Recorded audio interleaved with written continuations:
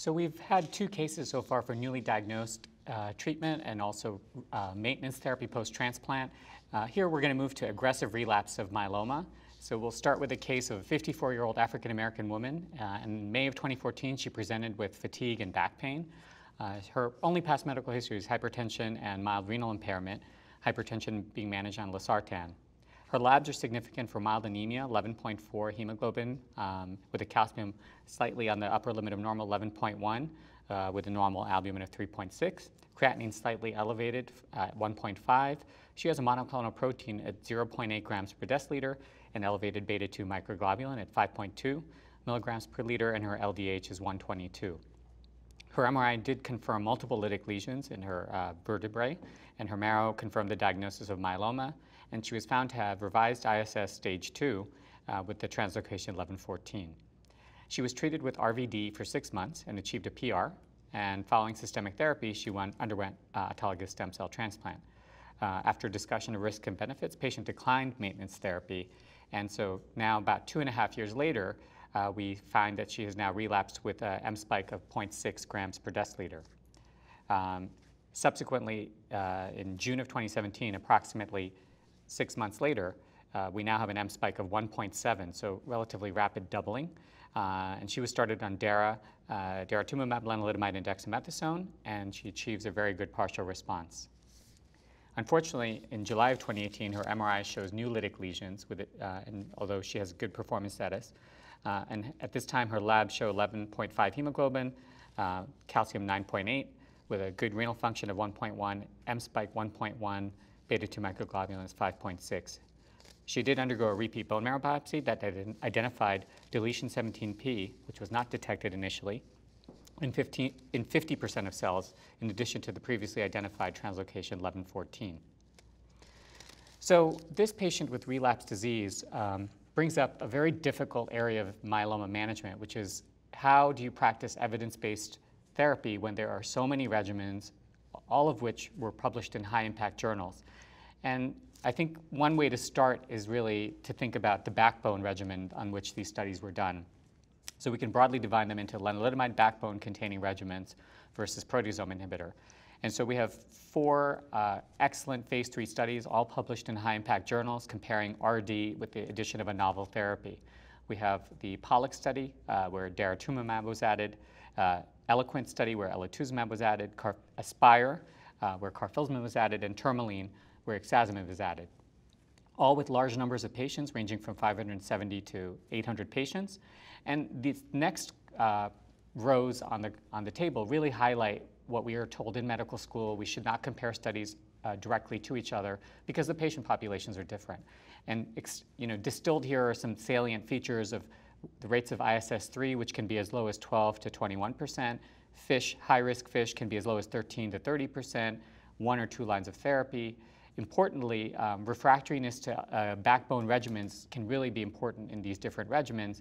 And so in the PI-containing regimens, carfilzomib and ixazomib, of course, we're not going to have as much refractory to PI, and some of those are probably protocol exceptions, whereas you had about 20% of patients in DARA and elotuzumab that were PI refractory. When you look at IMiD refractoriness, again, by definition, none of these patients could have had len refractoriness, otherwise they would not have been appropriate to randomize them to receive len-dex. And so primarily we're looking at probably thalidomide refractoriness and ranging from 4 to 23%. Also important is what was their last line of therapy and were they refractory, 16 to 35%. So with all of that variability, it's really hard to say that there is going to be one right regimen just by looking at the efficacy endpoints, which are summarized in the bottom of the table. First of all, these studies have ranging, the median follow-ups range from as short as 23 months to as long as 67 months. And so that's going to affect the ability to detect whether or not a median OS particularly has been reached. Then when we look at the response rates, the triplet arms can range from 78 to 93%, and the control arms range from 66 to 76%. And when we start looking at the survival-based endpoint, which is the primary endpoint for most of these studies, the PFS in the control arm, which hopefully, since it's the same regimen, should be pretty comparable. We can see it's as low as 14.7 months for ixazomib, to as high as 17.5. And while that difference may seem subtle, when we look at the relative value added of the novel therapy, a difference of 3 months could really make quite a difference in the value added of a novel agent. But one way to consider this value added is the hazard ratio, which I think we have not historically had to do in myeloma because really there weren't that many choices to pick from. But when we look at the hazard ratios, which kind of gives you what is the relative value added, it ranges from as high as 0.74 to as low as 0.44. And so really one of the standouts here is the Dara-Len-Dex with the lowest hazard ratio of 0.44, meaning almost a 60% improvement in PFS with the addition of daratumumab.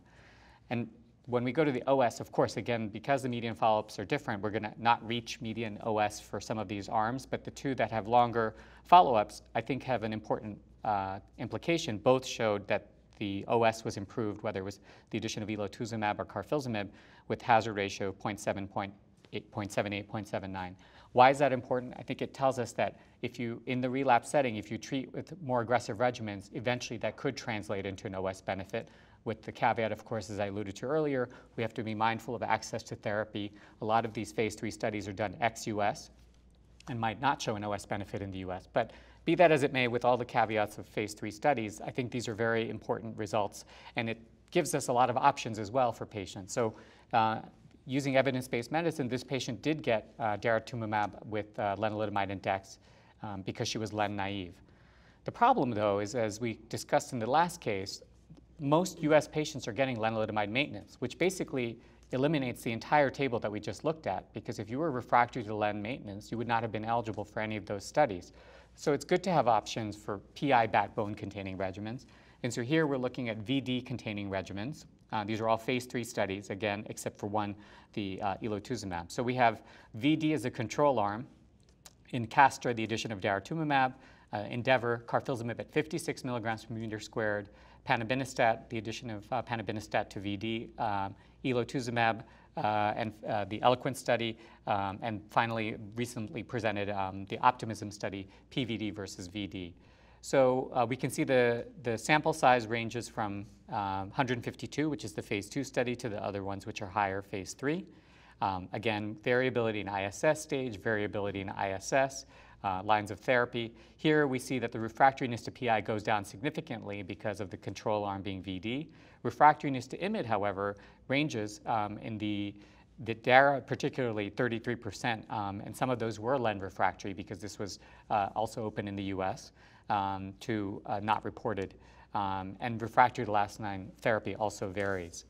When we go to the efficacy endpoints, again, the median follow-up ranges from as short as 15.9 months to as long as 37.5.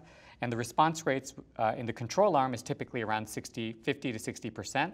And the triplet therapies or the KD at a high dose of 56 milligrams per meter squared result in a response rate ranging from 55 to 82% or 85%. But primary endpoint again here was PFS, and we see that the control arms PFS range from as short as 6.9 months to as long as 9.4 months. I think this is important because one of the unique features of the DARA study is that the VD was stopped after 8 cycles. And so a lot of people criticize that because then obviously you're going to stack the odds in favor of the triplet regimen. But when you look at the numbers, remember that these studies were often giving VD intravenously twice weekly, and what we're seeing is it's hard to give VD for too long, either because of efficacy or tolerability. The range is from 7 to 9 months. So it's not that the DARA VD control arm is such an outlier compared to the other arms. But when we look at the value added, again, very striking hazard ratio benefit with the addition of daratumumab down to 0.32. Again, all of the other ones also showing favorable benefit, ranging from 0.53 to 0.72. Again, using, I think, hazard ratio is more justified. We can see, for example, that the PVD-VD control arm, that some of those patients, we had a median of 2 lines of therapy. So some of these more heavily treated patients, we might not expect as much of a benefit, but the hazard ratio telling us the value added. And again, when we look at the OS, we did see the KD-VD, the Endeavor study, has been recently reported to translate into an OS benefit. The PANO study was did not show that benefit, but not extensively used in the US currently. But I think, again, another example that treating aggressively in the relapse the PFS benefits can translate into OS, but again, remembering the importance of drug access and the primary versus secondary endpoints.